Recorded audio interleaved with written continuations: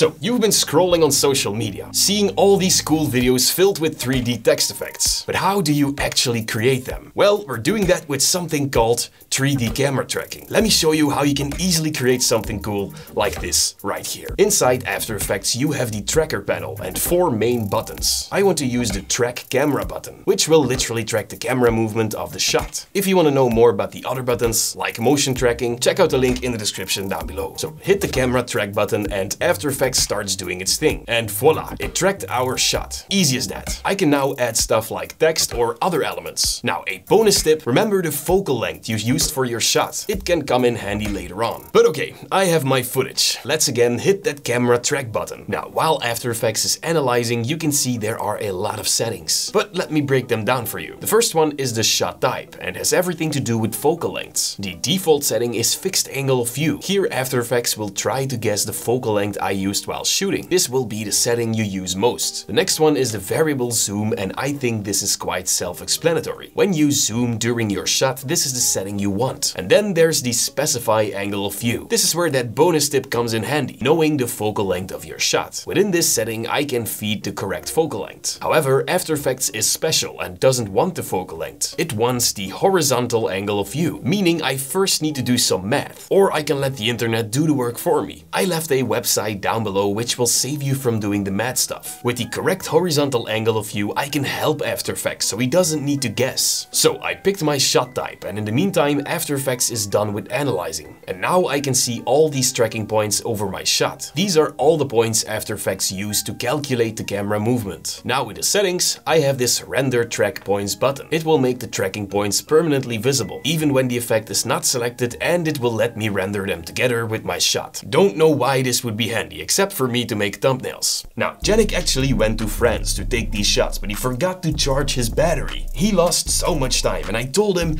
he should have used Storyblocks. You can just type in whatever you need and boom, endless results without leaving After Effects. Storyblocks is also sponsoring this video. Thank you so much. Storyblocks' curated stock library has everything you need to produce high quality video in one place. With over 1 million 4K and HD footage, templates, music, sound effects, images, and more. You can download unlimited high quality assets for one predictable subscription cost. You can say goodbye to pay-per-click pricing. Enhance your social media video by accessing exclusive Storyblocks label music tracks directly in TikTok, Instagram, Facebook, and YouTube. Storyblocks will keep you protected from copyright strikes so that you can focus on actually creating. Besides that, you can save hours by using pre-made motion graphic templates for After Effects, Premiere, Apple Motion, and DaVinci Resolve. To get started with unlimited stock media downloads at one set price, head over to starblocks.com/AfterEffectsBasics or just click the link down below. And now Yannick is gonna tell you more about 3D tracking. Okay, let's continue with the track point and the target size. This will let me control the size of both, which is sometimes necessary in bigger scenes. But what the heck is a target? Well, when I hover over the tracking points, I can see this red target circle, an indication of how After Effects sees the direction of the corresponding points. But let's continue with the other buttons before we do an actual tracking. The next button is create a camera. Pretty obvious, of course, but don't hit that just yet. Let's first have a look at the advanced settings. The solve method, a sort of indication for After Effects what movement to expect. The auto detect is again a guessing game and will work most of the time. The typical option is a more overall method where I have a random movement with a lot of different elements in my shot. This is the one I use most of the time. Mostly flat is for flat or planar shots, and a tripod pan is for purely rotational movements. But now one of the most important settings, the average error number. This will tell us how good our tracking really is. The lower, the better. The other 3 settings you can ignore except for the detailed analysis. This is like a cheat code for tracking. Sometimes it will make the tracking 100 times better, and sometimes it will suck. It's like a cheat code in those older games. They make you super powerful or they make your PC crash. And voila, we know everything there is to know about tracking. We are tracking geniuses. Back to the tracking, and the first thing I need to do once After Effects is done with analyzing is hover over the tracking points. And now I can see my target appearing. The next step is telling After Effects what our ground plane is. So I hover over the floor floor and look for a point where the target is completely flush with the floor. A tip, look for a spot near the place you want to add your new object. Here I will right click and choose the option Set Ground Plane and Origin. Now if I want, I can also select multiple points at once by drawing a marquee selection box around multiple points, giving me sometimes a better target position. And now I can create a camera. Again, right click on the same position as before, but now I choose the option Create Solid and Camera. This solid isn't necessary, but it will let me see if my tracking worked. I can just scrub through my footage, and if the solid sticks to the point I want, well,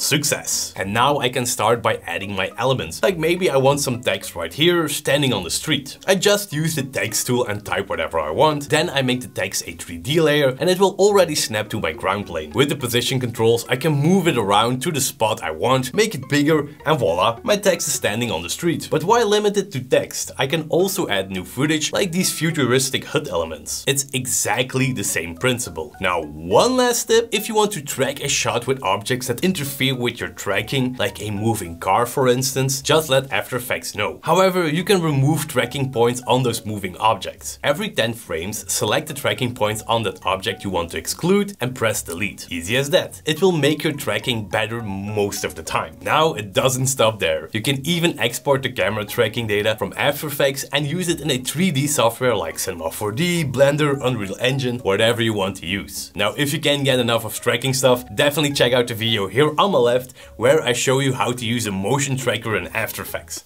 Thank you so much for watching.